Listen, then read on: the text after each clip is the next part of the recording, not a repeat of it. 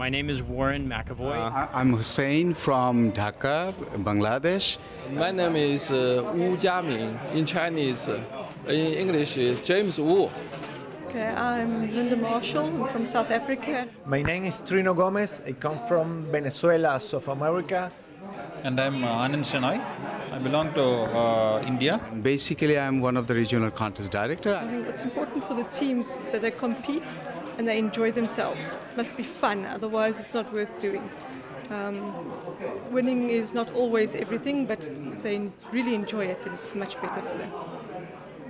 It's terrific, you know. It's like battle of the brains, and when we talk about contesting across the continent, and we really have a lot of psychological aspects beside the computational aspects, because our teams are equally competent, but happens to be like dealing with the 5 hours, solving 10 problems, and diversity of the problems with your culture, with your sense.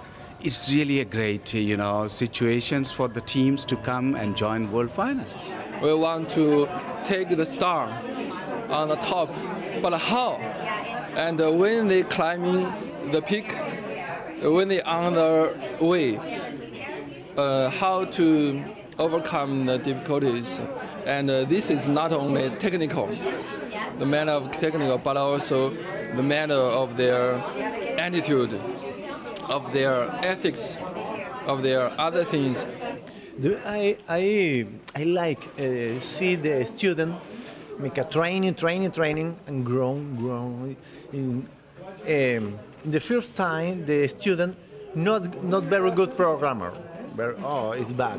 But the student training, and grown. Oh, wow! I think it's a life choice. I think most of the people that end up competing in the internationals that are expecting to win, that are in that top tier, have dedicated a substantial part of every day of their lives for the past 2 or 3 years to try to get ready for this, and that's hard to do for most people. Then I would say that it's a kind of sharpening the mind. Then it's a kind of fun. Then bringing different type of logics together, and creativity, and expressing their talent. It happens to be the human inquisitive mind. We are talking about making life simple.